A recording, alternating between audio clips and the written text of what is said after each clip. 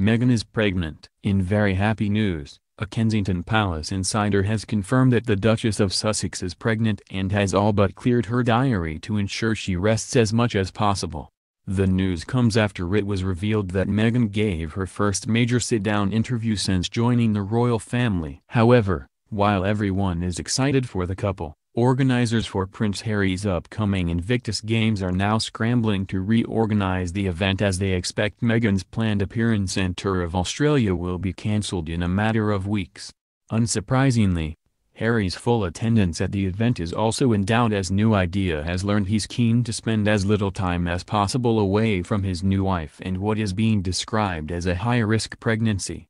The palace is talking in riddles without stating the obvious, the source tells New Idea. But Meghan will pull out of the games and, more importantly, her first royal tour to Australia and New Zealand, once they make the official announcement, when she is given the 3-month all-clear. The Duchess did have time to make one last public appearance, however. Joining her husband at a gala performance in London of the musical Hamilton, the 37-year-old was glowing in a black tuxedo mini dress. Meghan has cancelled all her planned media appearances to support the Invictus Games, which takes place in Sydney from October 20th to 27th. This has raised eyebrows at the ABC, which, as host broadcaster, was promised an exclusive interview with the new royal. Kensington Palace is being very protective of Meghan. She was expected to play a big role to support the event, as it's her first as Harry's wife. But now everything's changed and no one's been given an official reason, although they're all guessing correctly that a baby announcement isn't far off,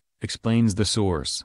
On August 20th, it was announced that David Beckham had signed up as an ambassador to the Invictus Games and will be present throughout the event.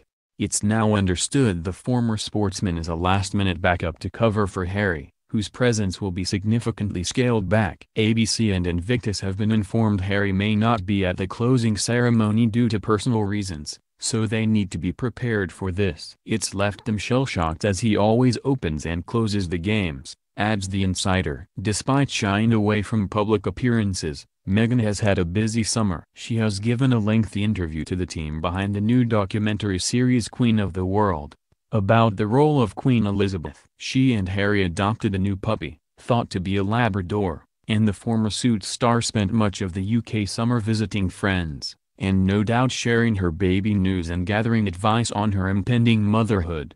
After she and Harry visited Amal and George Clooney, who are tipped to be the couple's first choice as godparents, in Lake Como, Meghan took a solo trip to Toronto where she caught up with best friend Jessica Mulroney, then traveled on to Los Angeles to see her mother, Doria Ragland. Significantly, both Amal and Jessica have twins, prompting speculation that Meghan is also having a multiple pregnancy. Amal gave birth at the Lindo wing of London's St Mary's Hospital where gynecologist Guy Thorpe Beeston is a consultant obstetrician. Guy, who specializes in high-risk births and multiple deliveries, helped deliver sister-in-law Kate's children, and will likely also work with Meghan.